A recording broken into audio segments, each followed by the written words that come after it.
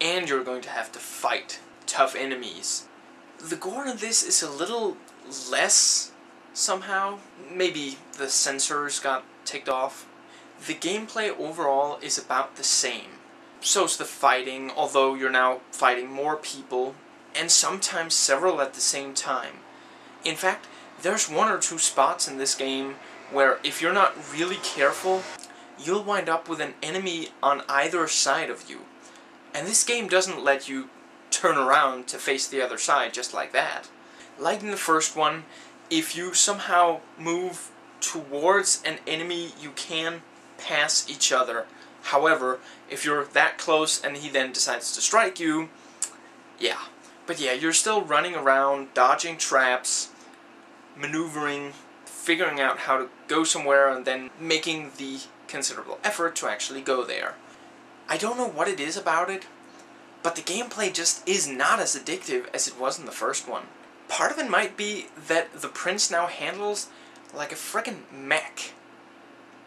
I don't know what he's been eating, but he's really heavy to run with, to jump with. I don't know why they thought this was a good idea, if they did, or if it was just some side effect of something else they did with the game. I would compare it to how it is in the Hercules game, although why you'd want to play that game out of your own free will, I have no idea. I mean, he basically isn't slower, he just handles slower. You can still run, you can still make running jumps, but you now have to really hold the key down. And he'll gradually decide, and then he'll start moving. Each new location gives you new enemies to fight. Most of them are human in appearance and shape, but you also get to slay some venomous snakes, and these disembodied witch heads that are really, really frustrating. Obviously you can't parry either of those.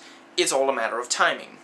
Especially horrible with the witch heads, because those take several blows. And sometimes you fight more than one in the same bout. Yeah. Oh, and if you're wondering how the disembodied heads get around, they fly.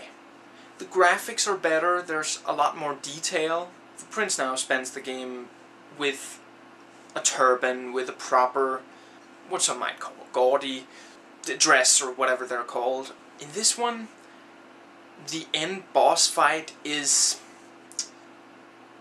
okay.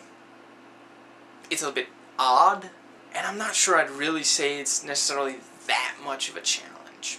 It's essentially a puzzle you have to solve. This game is very challenging, and there are definitely pull-out-your-hair frustrating moments.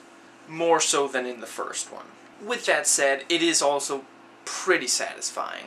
And with fairly few exceptions, it plays fair. You know, it doesn't trick you into doing something, and then right after have an instant death trap or something. Overall, I do recommend it.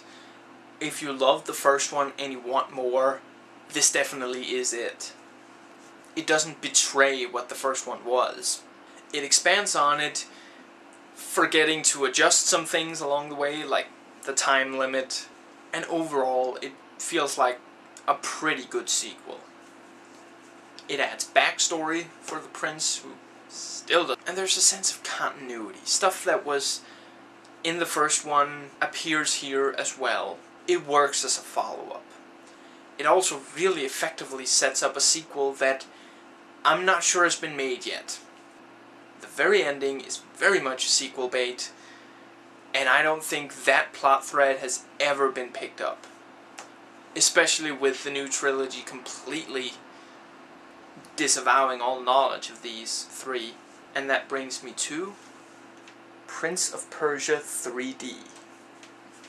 As you can maybe tell if you've played the second game, the prince's appearance really hasn't changed. He's still wearing the turban and whatever they call that clothing he wears. I'll get back to that. This time, the Grand Vizier is gone. Now, the Sultan, the Prince, and the Princess are visiting the Sultan's brother in the neighboring kingdom. Sultandom? Whatever. Or, I don't know if it's neighboring or not. Whatever. At first, everything seems all well and good. Then a dancing girl who you would swear at first looks like she has a sword through her head. She doesn't. She is carrying it on something, somehow. Kills the Sultan's guards. The princess is denied access. The prince is dragged away. And all throughout this, the Sultan's brother is sitting there puffing on his hookah, looking a bit like Jabba the Hutt. The prince is thrown into a dungeon, which he must now find his way out of, in order to save the life of the princess. And no, I swear I am talking about the third one, not the first one. The reason all this is happening is that the Sultan promised his brother that the brother's son would marry the princess. Which is incest. That's disgusting. Said son also has a lion's head, which kind of makes me wonder if his very first meal was the doctor who delivered him. Tony the Tiger Face's name is Ragnar. Now, by this point, games were being made in 3D. This is around 98, 99. The first Tomb Raider came out in 1996. This is very similar to it. So what exactly did they do to smooth out the transition from 2D to 3D? Almost nothing. And that's one of the key problems here. The gameplay tries to be just about exactly the same. You're still climbing up several platforms. There are traps you have to avoid. And like before, some of the traps you can more or less clearly tell, and you just have to find a way to not wind up there. And some of them are quite hidden. The worst example of this, perhaps, is the one that lops your head off bloodlessly for some reason. I guess censorship. If you don't crawl under it. Crawling really isn't used for anything else. Now that same trap was in the second one, but in that the crawling was much more intuitive and smooth. Here it's almost like you're suddenly asking your Delta Force member to fly over a canyon. It feels out of place. Now, I've by now already mentioned two things that this gets right from the second game. And that's again part of the issue here. This is so much like the first two. The first one was completely different from almost all of its contemporaries. The second one built on that and had relatively little other than the very core gameplay elements be the same. Still jumping, still climbing platforms, still avoiding traps, same health system, and still mostly fighting humanoid creatures. But other than that, all of the traps are new and different. Same for the locations. There is no real prison in the second game. The third one starts in the prison, and then you start doing what you did in the second one, which is travel around the world. For some reason. I don't know, maybe the prince just really reverts to this selfish desire to see everything in the world whenever the princess is away. I can't explain it. And you are again flown from place to place. In the same way, in fact.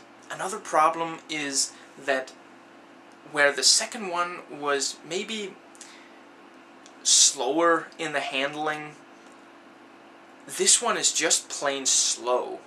In the first two, it takes about a fraction of a second to climb a platform. In this one, 2, maybe 3 full seconds. Or that's what it feels like, at least. And you'll be about ready to cuss out the prince when you see him drag his weapon as slowly and showingly as possible, when the enemy is just standing there ready to strike. The fighting system is another lamentable aspect of this. Let me commend them on their clearly good intentions first. This was in fact an aspect where they didn't just ride on the nostalgia factor of the first two,